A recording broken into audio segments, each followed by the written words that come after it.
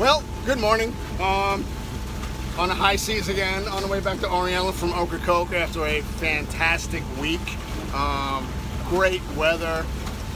Not, only rained, what, a couple of days, something? But it was nothing. It was just a fantastic week.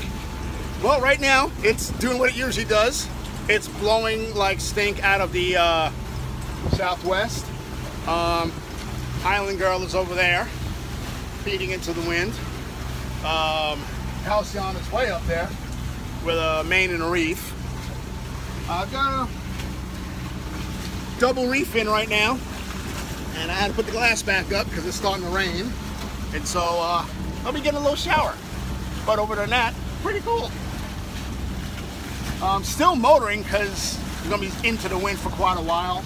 I'm hoping to fall off a bit and throw out the head sail. If I can close haul a bit more, that'll be a lot better.